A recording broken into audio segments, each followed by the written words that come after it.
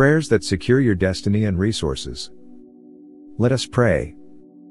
Dear everlasting Father, King of glory, thank you for the gift of life and the salvation of my soul. Father, I come to you at this hour to commit all that you have given me and made me steward over to your hands. Dear Lord, I have no powers or strength to protect and preserve all that you have given me. Therefore, Lord, I come unto you, committing all that you have given me into your hands for protection, preservation, and security, for everything committed into your hands is safe and secure, for none can force things out of your hands. Like the Lord Jesus Christ says in John, chapter 17, verse 15. I do not pray that you should take them out of the world, but that you should keep them from the evil one. Lord, in accordance with the Lord's Prayer. Lord, I pray that you protect my destiny and my resources from all evil and evildoers. In the name of Jesus Christ. Dear Lord, I ask not for this alone, but also that you protect, preserve, and guard everything of interest to me, including my loved ones, members of my household, and all that have my interest at heart. In the name of Jesus Christ. For according to your word in John chapter 10, verse 10. The devil, whom your word describes as the thief, is always on the mission of stealing, killing, and destroying, as your word says. The thief does not come except to steal, and to kill, and to destroy. I have come that they may have life, and that they may have it more abundantly. Therefore, dear Lord, I pray and ask that you save and secure all that I have from theft, destruction, and being killed by the devil. In the name of Jesus Christ. For your name, Lord, is a strong tower. Your word says in Proverbs 18, verse 10. The name of the Lord is a strong tower, the righteous run to it and are safe. Father, Lord, I hereby run with all that I have into your name, my strong tower.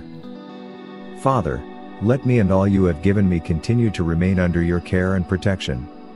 In the name of Jesus Christ. My God, do to me according to your word of Psalm 121, from verses 5 to 8, which says, The Lord is your keeper, the Lord is your shade at your right hand. The sun shall not strike you by day, nor the moon by night. The Lord shall preserve you from all evil, he shall preserve your soul. The Lord shall preserve your going out and your coming in, from this time forth, and even forevermore. Lord, I claim these as your words for myself, my household, my well-wishers, and all that you have given me. In the name of Jesus Christ, as says Lord, in Psalm 91, from verses 10 to 11. That no evil shall befall you, nor shall any plague come near your dwelling. For he shall give his angels charge over you, to keep you in all your ways. Father, I put my faith in your word and your blessed promises. O Lord, do unto me, my household, and my resources as your word promises in this scripture. In the name of Jesus Christ.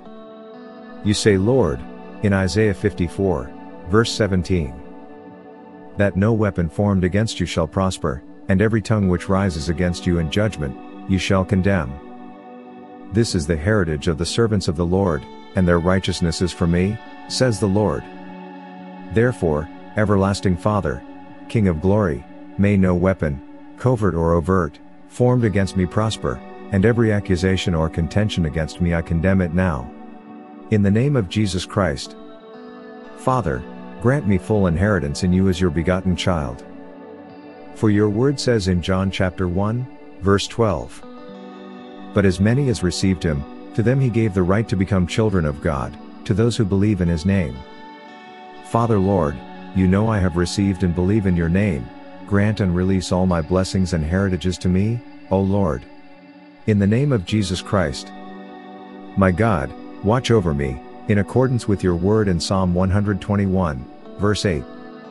The Lord will watch over your coming and going, both now and forevermore. My God, you also say that I will live and dwell in safety, according to Proverbs, chapter 1, verse 33. But whoever listens to me will dwell safely, and will be, secure, without fear of evil. And that your angels will surround me and delivers me. Psalm 34, verse 7. The angel of the Lord encamps around those who fear him, and he delivers them.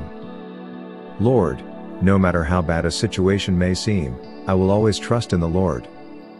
And Lord, in Psalm 112, verses 6 to 7, your word says, "Surely he will never be shaken, the righteous will be in everlasting remembrance. He will not be afraid of evil tidings, his heart is steadfast, trusting in the Lord." Father Lord, grant it to me and my household in accordance with your faithful promises in your word. In the name of Jesus Christ. Father, according to Proverbs 3, verses 24 through 26, you say, "When you lie down, you will not be afraid, yes, you will lie down and your sleep will be sweet. Do not be afraid of sudden terror, nor of trouble from the wicked when it comes. For the Lord will be your confidence, and will keep your foot from being caught." Dear Lord, I beseech you to arise and defend the integrity of your word, by ensuring that my sleeps are sweet and free of terror, intimidation, and demonic attacks, and harassments. In the name of Jesus Christ. Lord, I beseech you to keep me and all that you have given me safe at all times, in the name of Jesus Christ.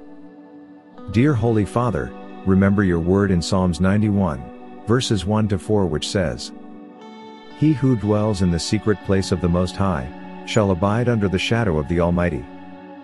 I will say of the Lord, He is my refuge and my fortress, my God, in Him I will trust.